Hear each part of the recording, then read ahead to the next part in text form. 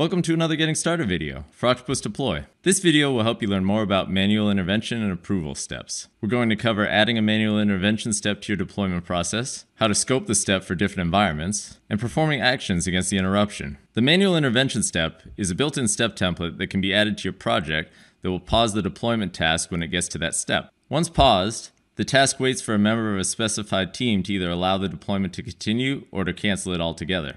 Before we continue, this video assumes you already have a project and environment created, as well as a deployment process defined.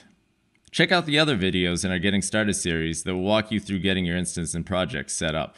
Let's get started. We're going to navigate to our deployment process for our Hello World project and add a new step.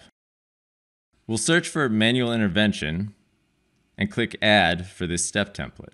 Let's configure this step now that it's been added to our deployment process. After adding a descriptive name, we'll scroll to the Manual Intervention section where we define the behavior for the step. The instructions are displayed to the user to communicate what needs to be done to decide whether or not the deployment should continue. In our scenario, we're adding a manual intervention because we want someone to explicitly sign off on our deployments to the production environment so that it's documented for auditing purposes. Let's add those instructions.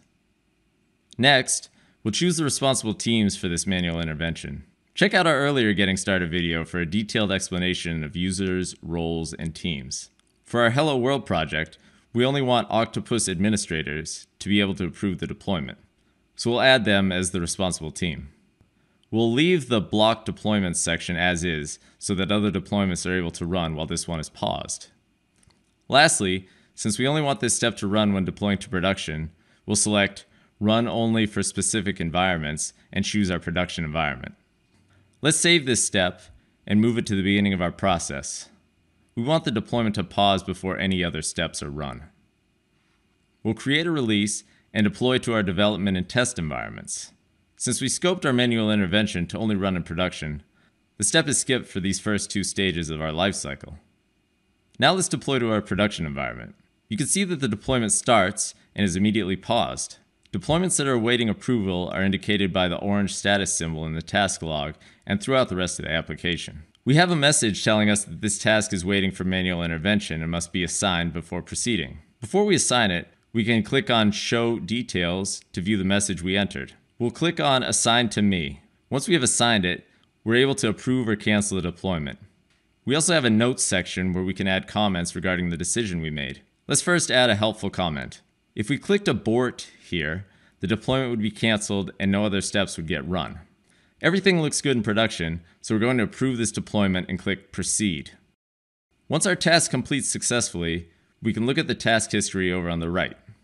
Octopus keeps track of all the details for this deployment, and we can see that we have a history of who started the deployment, who took responsibility for it, and what the resulting action was, along with the comments.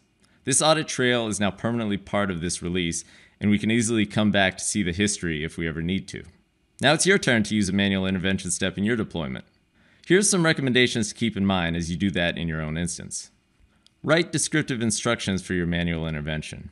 When someone needs to approve or cancel a deployment, you want to make sure they know what they should be checking before making that decision.